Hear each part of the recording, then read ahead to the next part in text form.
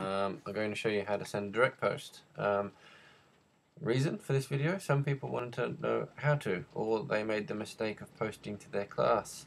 As an example, students want to ask a question and they type the question, etc.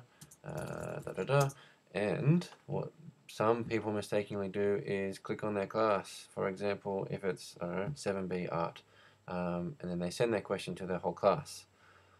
That's not what some people want to do. They want to send their question to their teacher, a direct message. And to do that, you need to click on this drop down send field.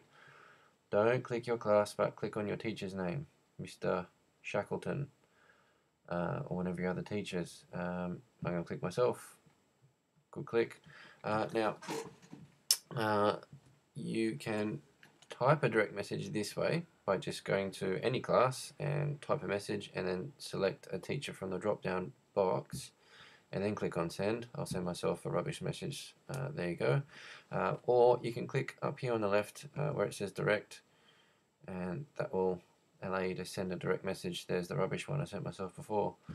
Here's another rubbish one to myself, etc. Actually, I'm not going to do a rubbish one. I'll say nice video, Mr. Shack. Well done. Thank you. Me. That's nice of you to say that.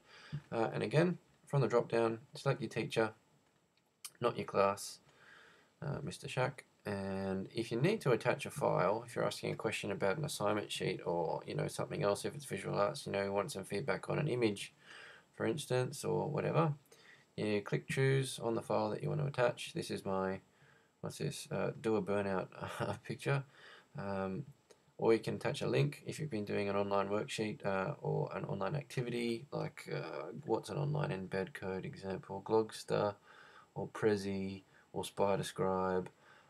You can also dump in a direct link to a website. If you're typing an essay or extended response in art or history or religion, and say you're getting some information from a website but you don't know if it's that great, then pop the link to the site there. Ask me, is this site okay for my task? And pop the link in, send it to me. I'll do my best to get back to you within a day.